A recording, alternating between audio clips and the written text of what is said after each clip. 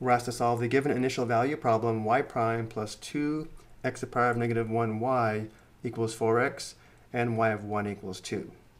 The first step is to recognize that we have a linear first-order differential equation in standard form. But let's rewrite y prime as dy dx, and let's write 2x to the power of negative 1 as 2 divided by x. This gives us dy dx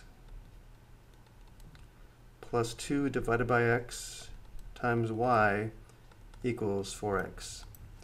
Notice how in standard form p of x is the function of x being multiplied by y. In our case, p of x equals 2 divided by x.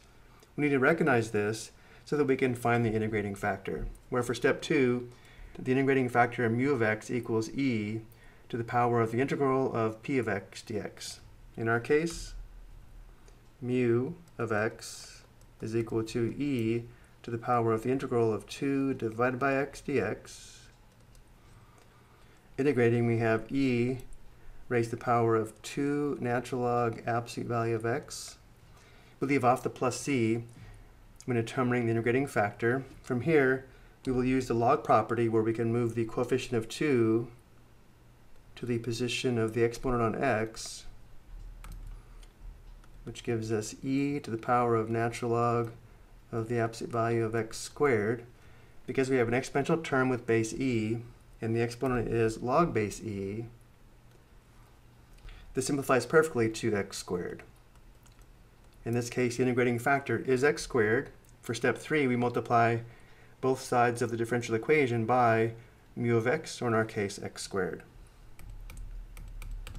This gives us x squared times dy dx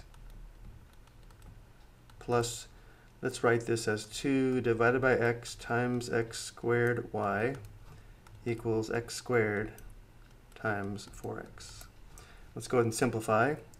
We have x squared times dy dx plus, notice here, one factor of x simplifies out, giving us plus 2xy equals, on the right, we have 4x cubed. Looking at step 4, now the left side of the differential equation is the derivative of the product of the integrating factor and y, which means we can write the left side as the derivative with respect to x of, again, mu of x and y, or the integrating factor in y, which would be x squared y. So this derivative is equal to x squared times dy dx plus 2xy equals, on the right side we still have 4x cubed. Finally, step 5, we now integrate both sides of the equation with respect to x.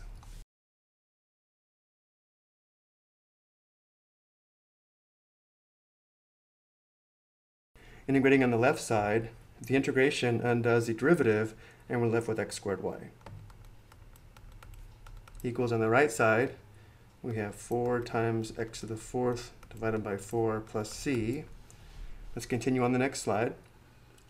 Simplifying, we have x squared y equals x to the 4th plus c.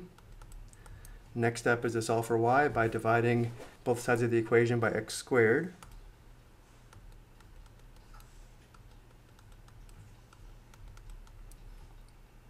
Which gives us y is equal to x squared plus c divided by x squared. So here's our general solution, and now that we know that y1 is equal to 2, we substitute 1 for x, 2 for y, and then solve for c to find the particular solution.